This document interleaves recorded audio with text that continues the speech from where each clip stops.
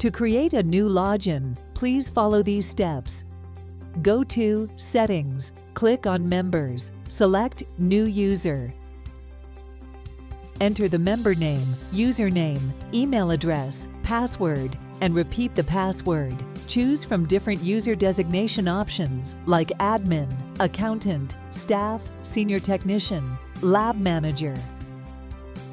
You can control software access based on timings and block access based on holidays. Define maximum discount and minimum amount collection restrictions based on a percentage. Finally, click on the Save button.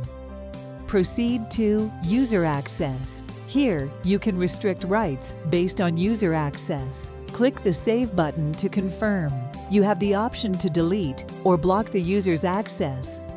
You can create a login for the reference center, B2B. To do this, you need to set the user type as Report Viewer. If you set the default reference center, this user can view reports from the reference center. Based on the bill type, you have the option to grant access to specific doctors or reference center reports, or provide access to all doctors and reference center users to view the reports. Finally, click Save to apply the changes. Proceed to User Access. Here, you can restrict rights based on user access. Click the Save button to confirm.